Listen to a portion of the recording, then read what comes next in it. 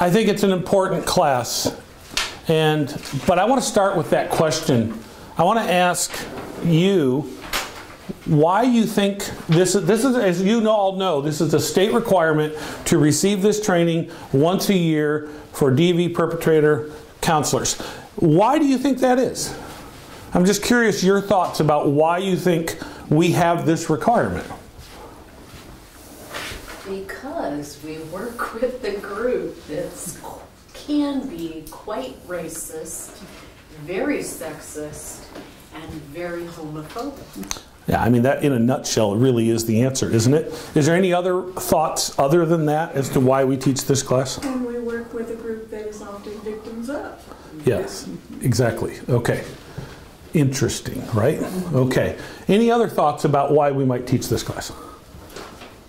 Well, I just think that, you know, at the root, you know, domestic violence is about somebody, you know, not recognizing the whole humanity of their partner, which is also, in essence, you know, what happens in racism, you know, not seeing somebody beyond their racial or ethnic background, or sexism, you know, having stereotype beliefs based on gender, and homophobia, you know, same thing.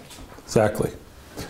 Yeah, I agree with all that. I think, go ahead, sorry, I missed somebody. It could also make us more sensitive as human beings. And, you know, we're not just working with clients, it's us as part of that too.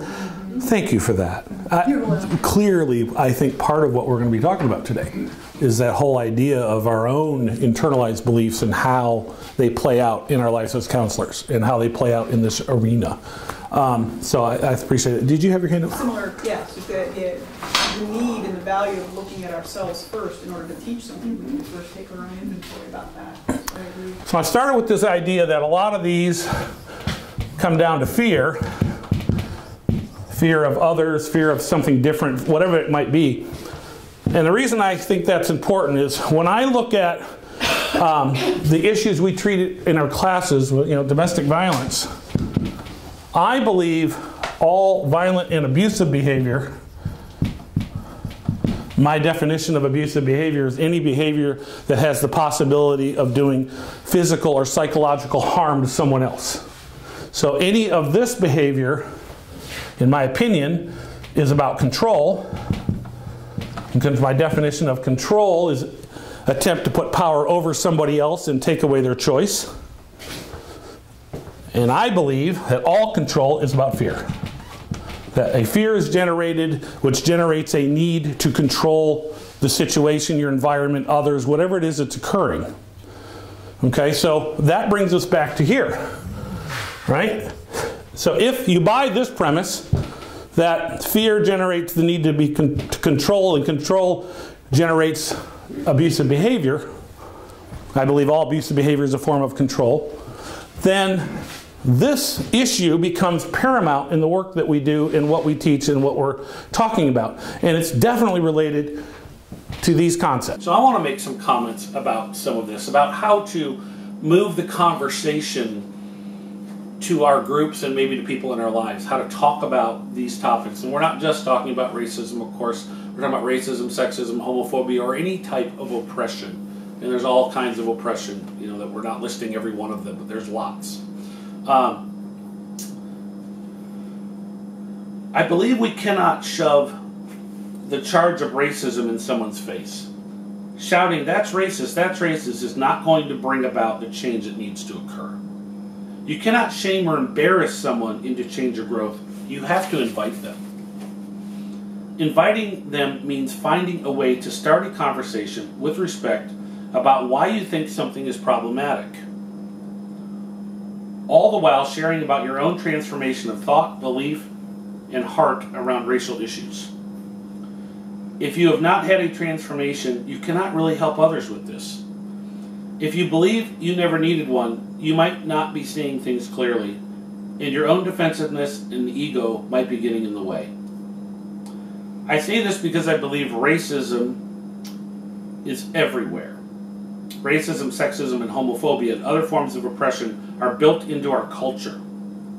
It is in our schools, textbooks, movies, music, novels, government, internet, families, neighborhoods, advertisements, commercials, laws, IQ tests, radio programs, TV programs, mental health evaluations, child protective service evaluations, service orders, court orders, judges' orders, probation orders, social service programs, and in our own conscious and subconscious minds. You simply cannot escape it.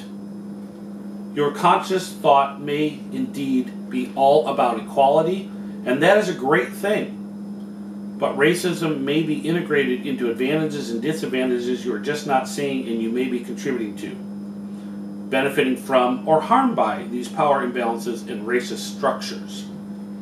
Learning to see racism, sexism, and homophobia requires an open, non-defensive position, and that requires an effort on our part to continually be resetting our reactive thought to understanding thought. To go from fear to faith, from blaming to self-accountability. If you do your best to embody these ideas, you will be more effective at teaching them. So what I think is important to note is that when we think of racism, we often think of really big events, big horrifying events. But since the civil rights movement, I feel like racism and oppression has become driven more underground, and it's turned into things like microaggressions, which are smaller instances of oppressive things at individuals. It's harder to tell, it's more vague, it's more ambiguous. So it's really important to kind of become aware of these and aware of the impact that they have. We're speaking on racism, and I can say that I've lived that. I can say that I live it at least once a week. Whether it be you go to a grocery store, you go to a school or something, for me it is hola or hey señorita, and it's kind of like Miss Ashley's going to talk to you guys later about microaggressions. It's something that people sometimes they don't realize they're doing. They mean no harm of it, but someone like on the other side of the coin, me, I get so used to it that I feel like it's something that I'm going to get approached as. I'm going to get approached by someone talking to me in Spanish. I'm going to get approached and asked, where are you from? Where, what language do you speak? And although their intentions may not be, bad, someone that lives that every day, sometimes it's hard to differentiate. Are they being honest? Do they really want to know where I'm from? Or are they just questioning because they're in fear?